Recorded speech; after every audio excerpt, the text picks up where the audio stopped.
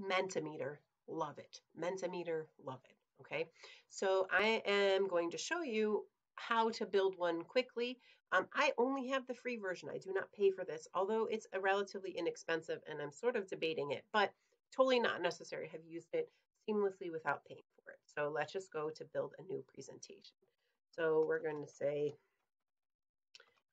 video testing, just because I'm making this for a video. And so here we go. I like to sometimes start out with this. So a word cloud, super fun. Okay. So how are you feeling today? I like to do this. Set it at one entry per participant. So they put one thing, but allow them to submit multiple times. Okay. And let's see. Let's go. Let's see. Sometimes we can find a good image. There we go. We'll just call it this. We can show it like this. All right, so now we'll have a little picture.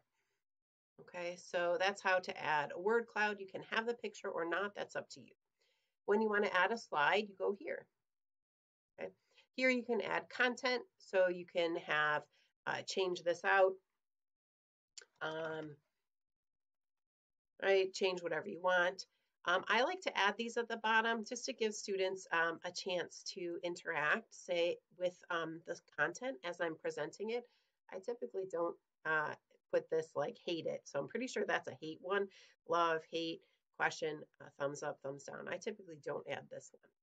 All right, but you would just continue adding slides.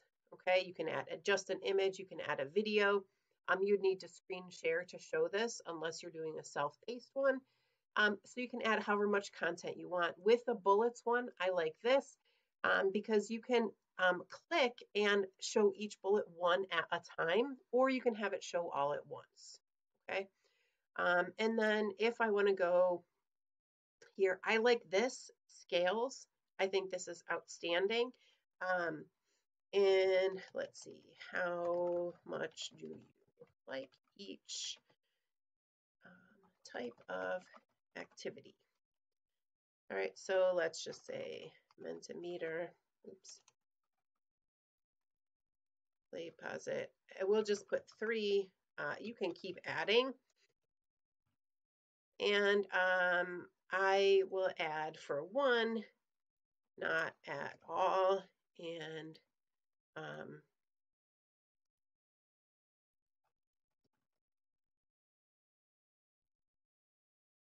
let's just change this to it's the worst. Okay. And so we'll leave that as it is. Now when I add a slide, see here's the difference with free. Do you see now I cannot add any more of these types of questions? I can continue adding content. And then there's quiz, okay? So how many bones in the... And we just give them a few answers. Oops. Okay, we select the right answer right there. Okay, decide how long you want to give them, 15 seconds, change it. Okay, set music if you want. I tend to like this one, but that's up to you. And then you get up to 5 quiz questions, and you could do them throughout the presentation, which is pretty awesome. So let me show you what this looks like from a student end. I'm going to kind of flop back between student and teacher view. So let's share it. All I do is copy this link. Okay, I'm going to go into another tab. Okay, I'm going to copy that link.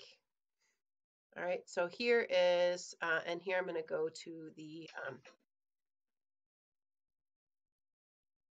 present. Okay.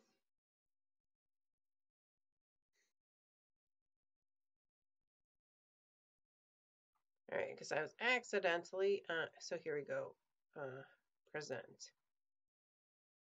All right, I was looking at that slide, so the music came on right away. Phew. Okay, so here we go. Now so it's a fun fact. Sometimes you end up on the wrong slide initially. So here we are. This is my teacher view. Here's student view. So I'm just going to add a few just so you can see. Oops.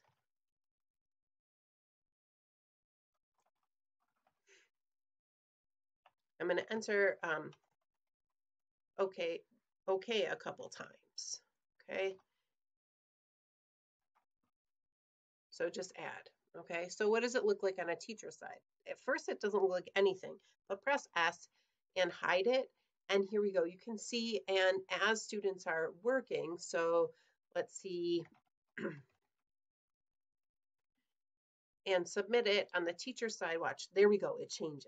Okay, so you can choose to display this as a screen share as students are working. Okay, so let's go to the next slide, all right, which is today's topic. As a student, they're going to need to click this, go to slide. Whenever it's when they have to submit something, they're going to need to say, go to the next slide. That's the only type. So now I'm going to go on. Okay, so they're going to just see that content. That's the student. Okay, now I'm going to go to the next slide. Here's what it looks like for the student, how much you like each type. So they're going to drag these dots.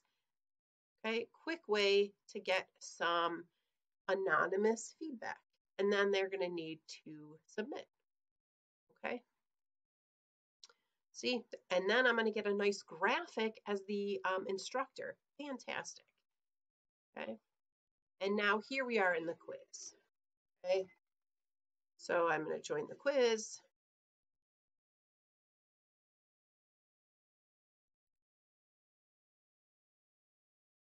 Okay, here I am as a student. Okay, you get the question for 5 seconds, then you have to answer. Okay. Tells me I got the right answer.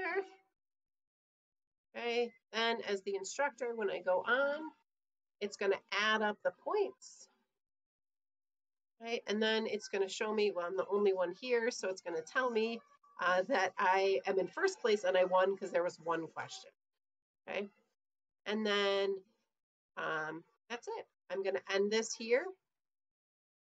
Okay, and that's it. So on the student, just click skip sharing. That's usually what I tell them to do. One last thing that I do want to show you about quiz is for, let's see, here we go. Expand this. You can uncheck this and have just the quiz slides start automatically. So it saves you a little bit of clicking if you do that. So that again is in configure. Okay, so when you have a quiz, you can do that. Expand this and uncheck this, so it'll just start automatically. I do allow questions from the audience on all slides, but I don't allow them to see each other's questions. Okay, that is a nice feature.